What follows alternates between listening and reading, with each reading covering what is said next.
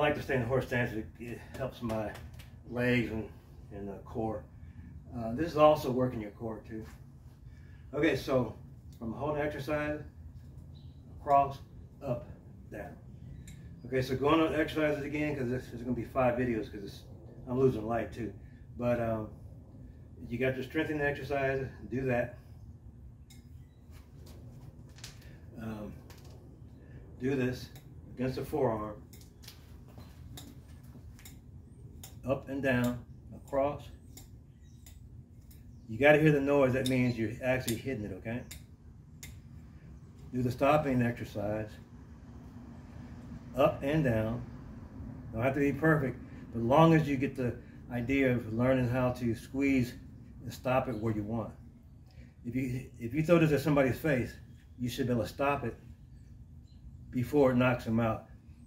You may not stop it to where it hits them, but it's not going to kill them because it's not going full force. If I'm going like this, I'm really going like that, but I'm also stopping it. So this is really important to learn how to stop, okay? And also go all the way through. Okay, so, and then you got this, switching. And right in front. The other one is this one. It might be the last one. But here, like I got it right in front of my sternum, I'm going to go this way. Kind of like this way, but it's going over. Not like that, not like the punch, but over. Kind of like the Bang Sao. It'll help you learn that block. But it's also, if somebody grabs this and they want to hold on to it, and you're doing this, there's going to be some pop. What is it? Snap, crackle, and pop. That's what we used to call it. If you heard wrist break, dislocate, wrist really can't break. Some of the bones can break in there, but the wrist is not really a solid bone. It has those joints, so it can dislocate. If you ever dislocate a wrist in a fight, that hand is done. Or you can dislocate your elbow. This can dislocate the elbow too, especially if you're doing this with a turn. Everything is power mechanics, okay? So if somebody's expecting to hold on to this, you tell them to hold on tight as you can.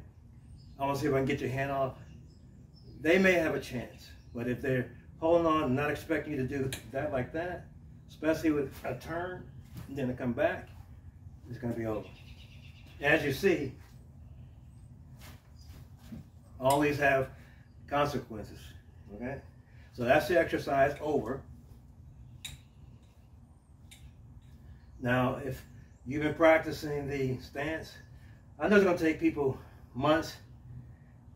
One guy took a couple years, and one of my guys still haven't got, and my best friend still haven't got a sandbag, even though it's important.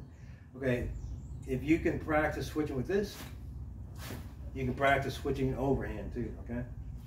Practice coming down. But you're still in this stance here. So practice come down like this, back over, here.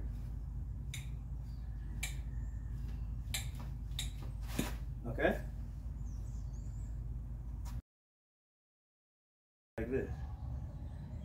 Figure 8. This is a figure 8. Nunchuck style to do all the time. Okay? Figure 8, laying down on the side. And basically this is what you're going to do from the natural stance. I'm trying to get this stance really tough for you. And you'll see me going to the horse, semi-horse, or the front stance.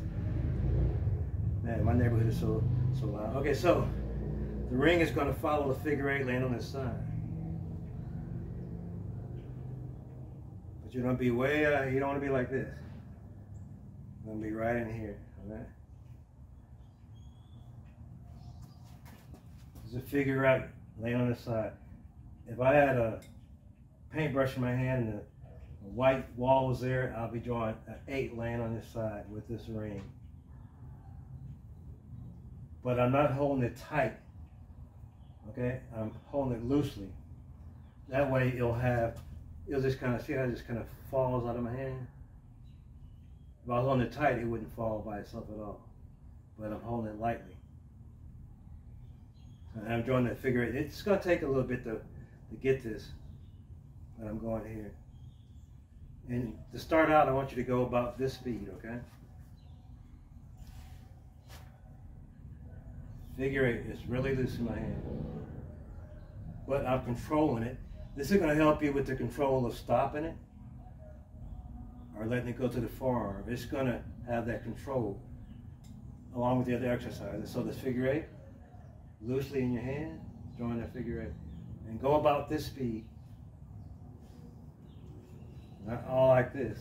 Well, yeah, I actually do like that, but not way out here, okay? You want to protect this part of you.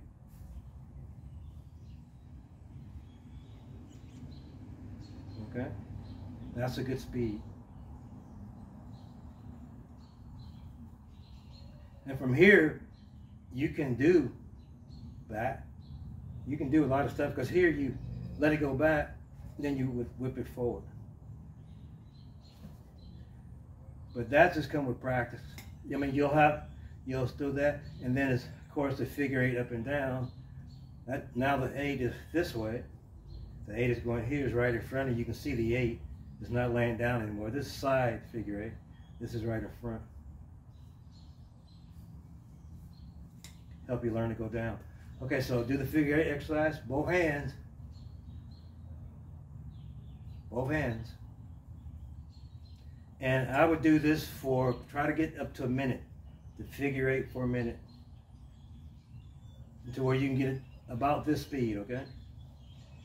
And you gotta be loose. You can't do in the body. It's just wrist and elbow. If I just held this part, I was going through my hands loosely.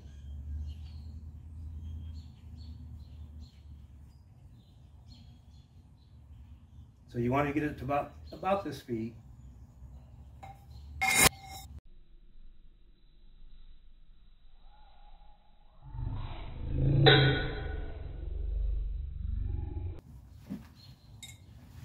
The exercises for the ring and the sandbag.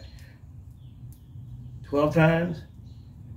Tight, out, tight, pop it out. 12 times. Grinding. I have to get up close for this. Grinding. What you're doing is you're bringing this part, like you strike with that. Okay, so you're grinding and bringing it back. So when I pull back, my hand is flat. I bring the fingers towards myself with my thumb in and stop it here. Thumb is in, hand is here. So it's like this. When I get here, I kind of pop a little bit. From here, I go back the other way, same way I came. So pull in, and this is really tight. That's for striking. Tight. Forearm is tight. Forearm is tight. Up. Go back the same way. So grind. Back. Grind. Back. This is going to be useful in the ring and the sandbag, because if you punch, if you have a loose wrist, you may pull it that way. You may strain your wrist. You want to have a tight wrist when you're punching somebody, okay? So, the next one is from the knife hand, or snake hand, down, up, down, up, down, up, 12 times, down. And this is real, this is tension. I'm not going like this. I'm tension, back up, 12 times. Left, right, 12 times. Left, right, and you can do them at the same time. Get it out the way. 12 times. So you got this, 12, grinding, That's 1. That's 2. That's 3. So full rotation, both sides, equals 1. Down and up with some tension, left and right. Tiger claw exercises or eagle claw. Okay, and what you're doing is you're squeezing, like you're squeezing something. You're not just going like this. You're squeezing for strength. See the strength? If I'm just relaxed, that's what it looks like. Once I tighten up, I'm squeezing. Okay. 1, 2, 3, 4, all the way to 12 times. Shake your hands out, and that's it. Okay, so if it's too dark, I apologize.